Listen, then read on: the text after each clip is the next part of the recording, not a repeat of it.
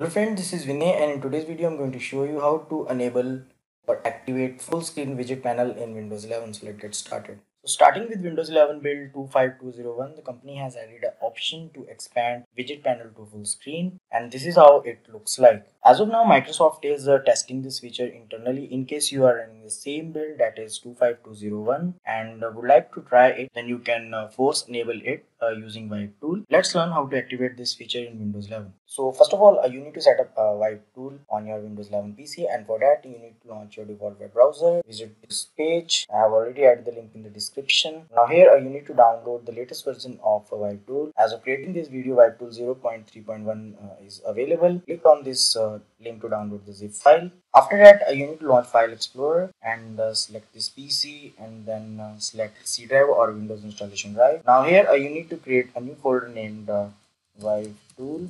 After that, head over to Downloads folder, locate the zip file of Vibe tool, right click, select Extract All, and here you need to change the location to C drive Vibe tool. Now this will extract the required file in Vibe tool folder. After that, you need to close File Explorer. You need to launch command prompt with admin rights, and for that you need to click on the search icon available on the taskbar. Then you need to type CMD.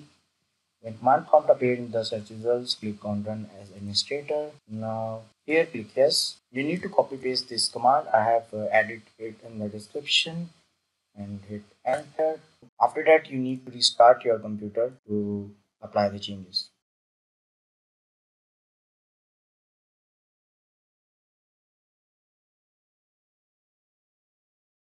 After start, if you open widgets panel, this time you will find this expand button on it, and this will open the widget panel in full screen.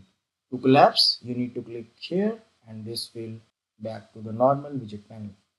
The purpose of introducing this change is to offer more space for the boards, and it also reminds of the start screen of Windows 8. That's all about this video. I hope you find this video useful. Let me know your opinion about the full screen widget panel, and don't forget to like and subscribe my YouTube channel for more interesting videos. Thanks for watching.